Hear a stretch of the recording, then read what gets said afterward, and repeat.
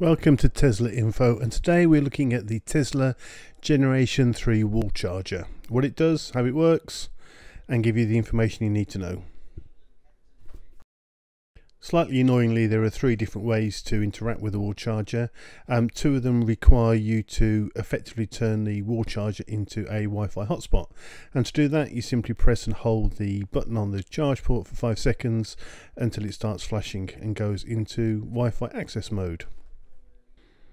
You can tell when it's in this mode because the single light will start to pulse as opposed to be on constantly.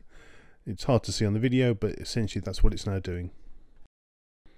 You need this mode for the setup mode, which you have probably already done or the installer did for you, and secondly for programming schedules, which again we'll look at later. Once you've essentially turned on the Wi-Fi hotspot mode, you need to connect using an iPhone here. The Tesla wall charger will appear, you connect to it, and then using a browser to the IP address given, you can see there's a choice of options including setting the maximum current and checking for software updates.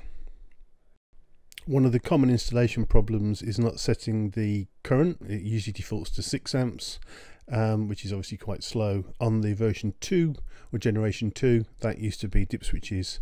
You can also set access controls to limit it to only Teslas or a specific set of VIN numbers for the cars.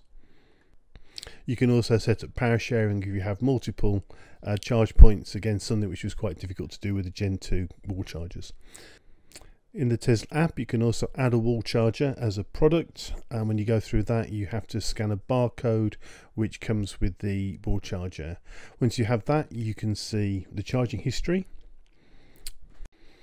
That's accessible because the wall connector is actually connected to Wi-Fi in itself, and so this basic interrogation you can use without actually connecting to the wall charger yourself.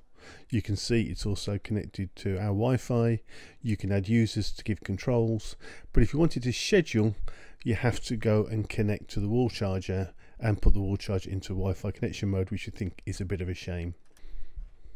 You can however set the charger to only charge between certain hours, so if you have a general off-peak tariff you can actually force a charger to only work in those hours. Just remember that if you accidentally set this like we did, you have to go and connect again in Wi-Fi mode to actually unset the charging schedule should you want to not use it.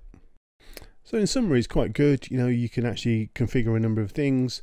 Unfortunately, through the native app, the only thing you can do without physically going and putting it into a Wi-Fi access mode is to see your historical chargers.